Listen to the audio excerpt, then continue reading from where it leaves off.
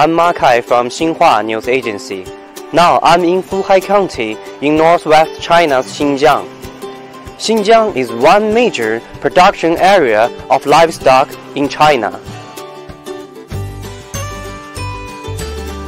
In the middle of April every year, thousands of herders will start a new year driving their livestock across the mountain pastures, where food is more plentiful.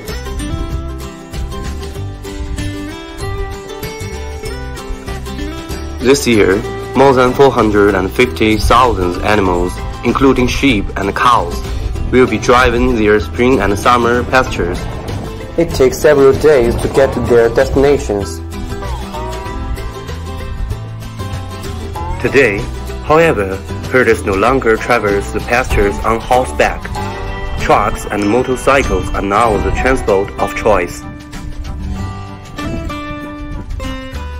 A new year of their nomadic life starts here. Wish them a safe and pleasant journey.